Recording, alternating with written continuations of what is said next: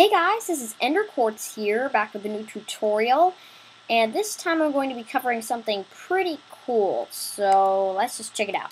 So first, I have this guy, I call him the Ender Protector, and I mean, this is a version of something that other people have done before, and I've seen it a little bit differently, but this is just my version of it, so let's try it out. So what this guy's going to do is, let's get some creepers. I'll place some creepers down. And now they're going to be there. They're going to be their little creeper selves. And now I'm going to press this button, and his arm is going to come up. It's going to shoot fireballs, creepers, and then they're all going to die. Well, except for this guy, which is almost dead. See if I just punch him. Or again. Or maybe. Super punch. Die. There you go. Now he's dead. So, if y'all saw that there, I'm just going to try it again. If everyone saw that there, but some people probably might have not, so I'm just going to try this again.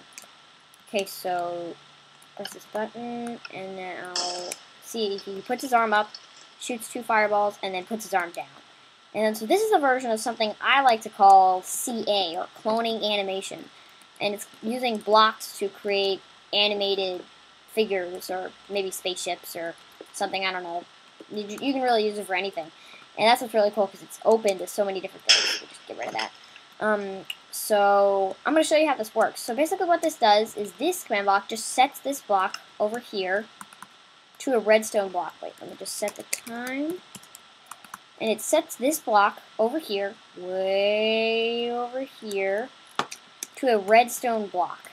And so that's going to trigger this one, which is going to set that block to air. So it's just going to have a really fast clock. And now, so this one basically clones this guy exactly where that guy is. And now, so what all these do is basically it's the exact same command.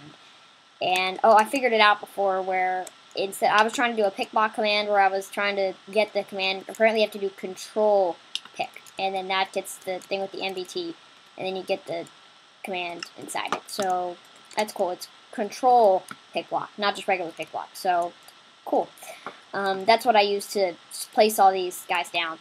And now, so you have, this is the exact same command except I'm using relative coordinates, and then I'm using exact coordinates over there.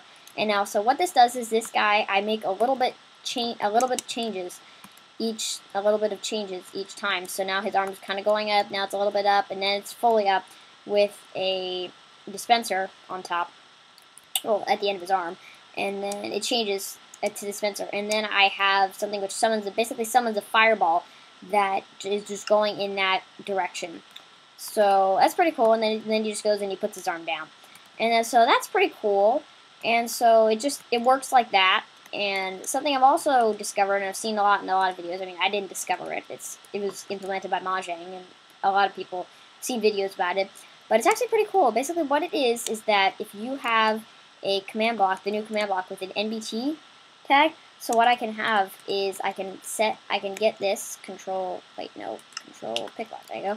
And now, so if I have this with the plus NBT, so this has the redstone. So now if I have this, and then I get those command blocks, and then I get one of these, and then I place it on the dispenser.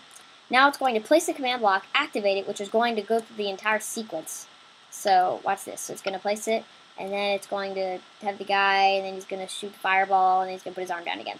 That's pretty cool, and one of the cool things about it is that you can have this so that it randomly generates like a number 1 through 9 or something, or you can have 8, or you can have 9 different pathways of him doing, of like a boss or something. Like you can have a boss like this where he uses over here, and you need to have certain things to destroy the boss, and you can have a clock that runs after a while. It sets that again, and just randomly does it over like out of the 9.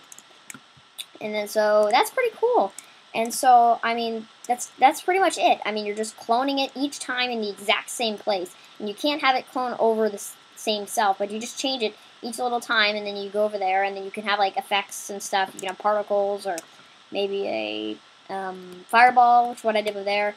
And then, so I could have different tracks. That's what's also cool about this, is that I can have different tracks about this. So then I can have another button that sets maybe a block over here to a redstone block, which sets the whole, which triggers the whole, animation and things. And you could have as many of these as you wanted.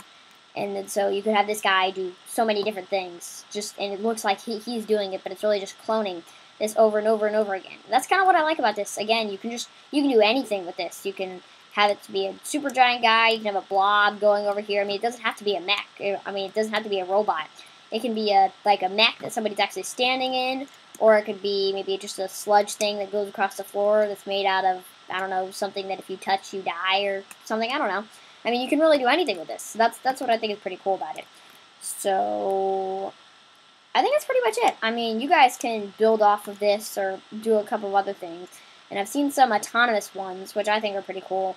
And now, so there's other ones that do other things, and like there's like, I don't really know. I've never seen anybody else do things, but I bet you guys, the community out there, will probably come out with some really cool ideas.